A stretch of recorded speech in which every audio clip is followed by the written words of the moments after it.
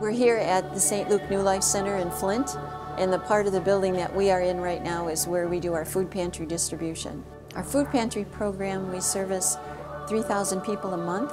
That is with groceries that they take home according to the size of their family, and meals that we serve here as well. People are allowed to come to the meal every day that we serve it, which is 3 days a week, Tuesday, Wednesday, and Thursday. Many people tell us that if they didn't have this food pantry, they would not eat. Our clients, our men, women, and children, they have to survive. So however it is that they can survive, that's what they do. So they will come and beg for food even. Okay, my name is Antonio McNeil. The New Life Center bring me joy. They gave me a chance to help people. I mean, I love helping a lot of people because of what they did for me.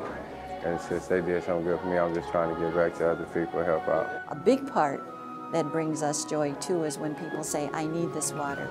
Thank you for this water.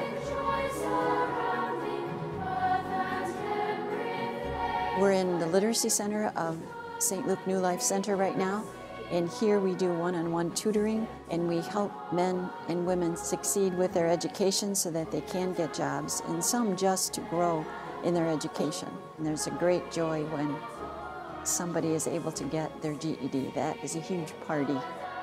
This part of our sewing operation is our high-end sewers, and what they're doing is they're sewing for a company up in Ironwood, Michigan.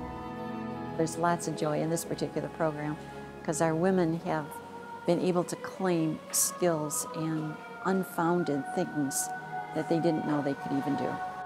There's a lot of success that happens here. There's a lot of growth that happens here, a lot of self-esteem growing that happens. It's just a wonderful thing to be part of. And the joy is every day because of how they can grow and change and become. Tamika Davis. I love helping my community, just seeing people that I know is in need and assisting them in any way possible, whether it's helping with the food, whether it's helping with garments, personal items, or anything like that. Just showing help and showing dedication to the community and who is in need. There are a lot of things that bring me joy.